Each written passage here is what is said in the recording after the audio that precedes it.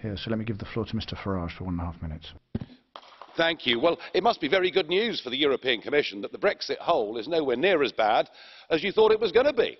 The 40 billion that Mrs May has agreed to pay over the course of the next few years must help, and of course, as we speak, she's desperately scrambling to get us back into a whole series of EU programmes in your next budgetary period, and no doubt we'll pay more for that.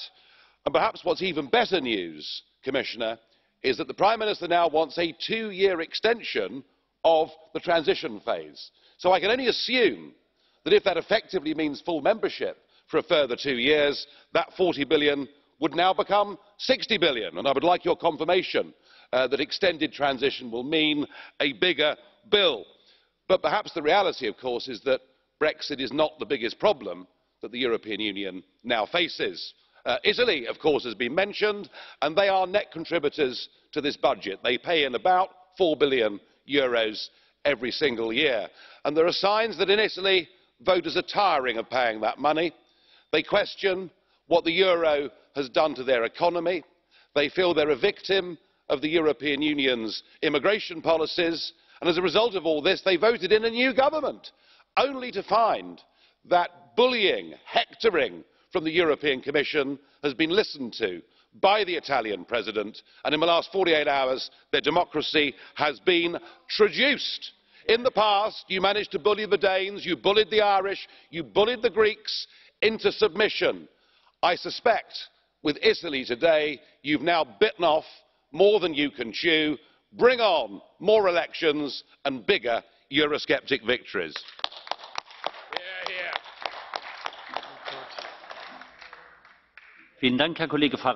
Thank you, Mr. Farage. Would you accept a blue card from Mrs. Comey, Mr. Farage? Please, Mrs. Comey. Micro. Yeah, but okay. Caro collega. My dear colleague, I'd like to thank you for your intervention, but perhaps there were things that weren't quite right. Perhaps you didn't get the accurate information in your country. Now, you know full well that the Five-Star Movement and the League have said that they don't want to leave Europe and they don't want to leave the euro. They want to be pro-European forces and they want to change Europe like we all do, but they want to stay in. Were you aware of that? It was said a few years ago that I was the European Union's worst nightmare because I wanted Britain to leave the European Union. I suspect that actually 2 Italian political parties that want to stay inside the European Union but want to change immigration rules, want to change their ability to control their own budget, are actually an even bigger problem for a centralised Europe. And as history goes on, once the British have left, you'll think, gosh, they were really easy compared to this Italian government. We now have Mr. Wolf for 1 minute, please.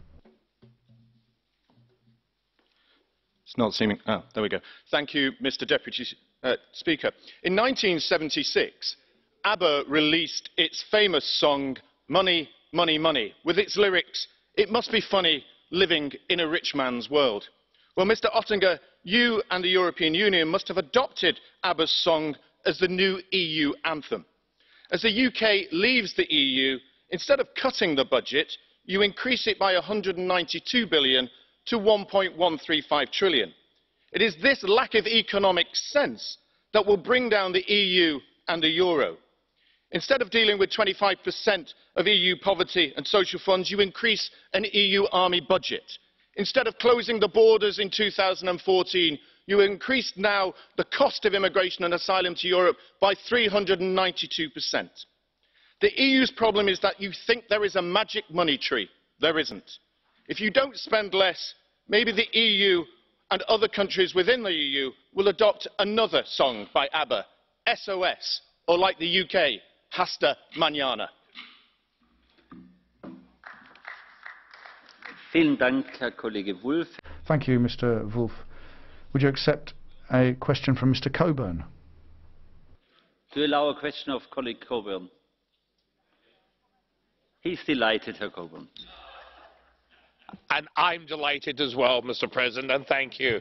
Thank you, Mr. Wolf, for answering my question.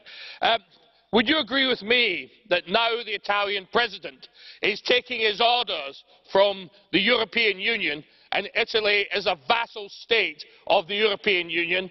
Would you not say it's high time the Italians and the two parties who are now hoping to take government, that it's high time they went for Italian exit as we are? What do you think, sir? Herr Kollege Wolf. Mr. Wolf, please. Mr. Coburn, the Italian people spoke for themselves when they decided to vote for the five-star movement and Lega Nord. They made a choice of a democracy to have their own government make their decisions for them. Any institution outside of Italy that infringes their own democratic rights are wrong, but it is up to the Italian people to make the choice of what they want, and they should listen to their own government, not the President acting on others' behalves. Vielen Dank, Herr Kollege Wolf. Thank you, Mr. Wolf.